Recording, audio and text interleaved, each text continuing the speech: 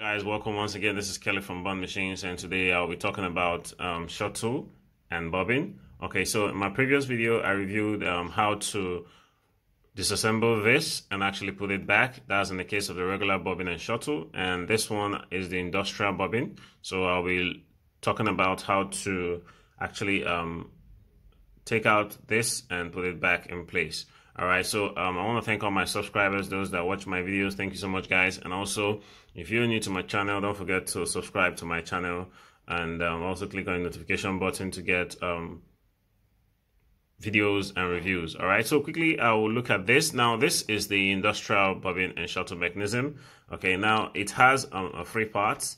Okay, most of the industrial bobbin, they actually thread from front to back, meaning it has a front threading mechanism. Some are at the side, like in the case of PAF and some other machine. I think like Anchor has that also. But in this one, there is an ideal machine. It actually has a front threading mechanism, meaning you thread the needle from front to back. That's why it's actually facing you. Actually, it's in the front. All right. So now to remove this, what you first do is you just open up this and you take out the shuttle. Now, this is how the shuttle looks like. Just have to take that out. All right, see that? All right, and this is how the bobbin actually looks like. Okay, a lot different from the regular one. And also, if you look at the shuttle chamber, it actually has 2 parts. You see, if I'm turning the wheel now, there's an outer part that turns round, just where you can see that.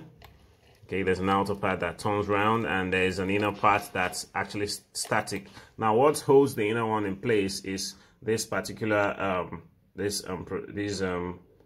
should I say this metal rod going down. That's what holds the inner one in place. And also there's this pave here that actually helps to put that in place. So if you look closely, when I'm turning the wheel, the outer one actually turns and the inner one is kind of static. Okay, now what carries the thread in this case is this part here. Okay, if you look at your machine, there's this sharp protrusion here. This is what actually carries the thread round.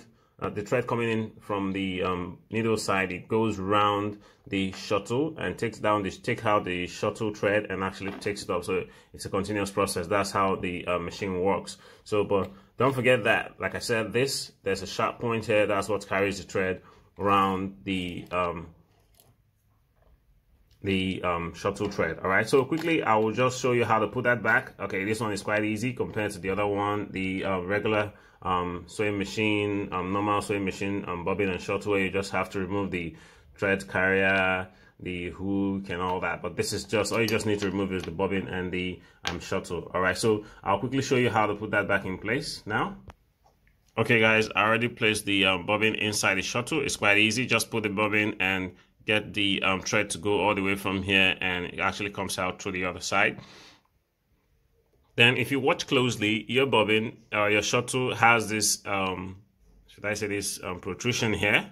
All right, and there's this small end here. Okay, so this actually enters here and it actually makes a snap sound. So when you put this in, okay, and it goes down there and makes that snap sound. And like I say, whenever you put your shuttle in the chamber, make sure you drag the thread a bit, and if it comes out freely, know that you're good to go. All right, but if it's kind of difficult pulling out, probably there's something holding it, or maybe something is wrong. Probably you didn't fix it well. All right, so basically that's what is the cause. So when you put that in, you just drag it, and if it goes freely like I'm doing right now, it's good to go. All right, so, and also you just turn this and voila, that's it. All right, so thank you so much guys for watching, and God bless you.